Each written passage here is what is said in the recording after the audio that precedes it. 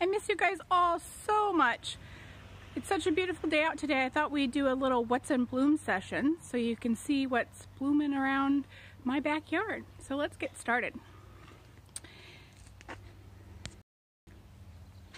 Over here is one of my favorite flowers or plants. It's a coral bell.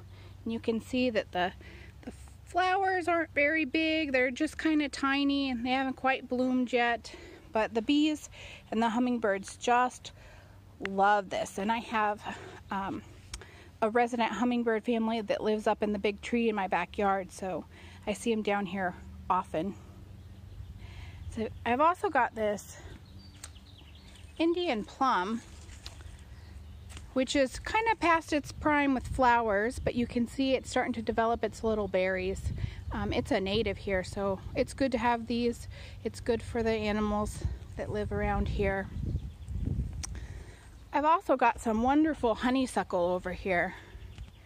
I'm just waiting for it to all bloom and for the weather to warm up a little bit more so that you can smell that sweet nectar that's inside of those. It almost fills my entire backyard. It's just this intoxicating, wonderful smell.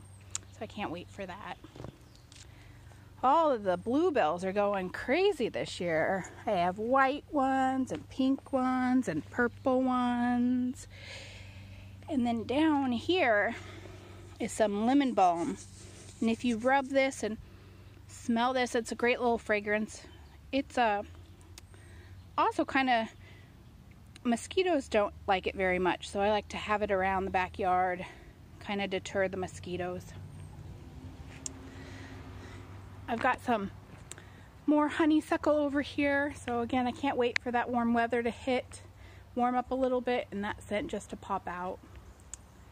And then I was so excited last week that the dogwood trees popped open. They're just gorgeous. I've got two over in my backyard and they're just delightful. So I'm excited about that.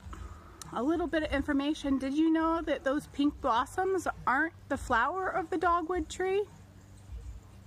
It's actually auxiliary leaves. So that's not even the flower. So that's kind of interesting. I've got a little flower here. And if you see in the middle, that middle part there, those are actually the flowers of the dogwood. So when they pop open, all those little nubs have little flowers in them. They're little kind of white nondescript flowers, but that's the actual flower of the dogwood tree. Over here I've got another nice native. This is a flowering currant. We've got this at the front in Lambert house as well, a couple of them. I just love those fuchsia flowers, and they pop pretty early, so you see them in February and March and April as well, so they're kind of a nice early color. I've also got this lovely plant. It's called a Japanese rose. I've got it in this big pot here. I started it from a cutting and just haven't decided where I want to put it, so it's still living in its pot. But it'll find a home at some time. I have a bunch of these red twig dogwoods in my backyard. They're also native. They're good to have. And you can see the flowers are just getting ready to pop. Oh, actually, I think one of the flowers is popped right open there. So they're called a red twig dogwood. As you can see, the twigs are red. Also got another one of these coral bells over here. They're really delightful. Again, they like the shade, but they'll like the sun. If you water them enough. I think there's a couple little critters, some snails or something eating away on my leaves. Over here I've got some ground cover, some strawberry ground cover. You can see those little yellow blossoms. They produce these tiny little strawberries that don't taste very good, but the birds sure love them, so it's good to have, and it keeps those weeds down. And then I also have my rhododendron. So my rhodey bloomed. It's this pink red color, and it's just delightful to have around.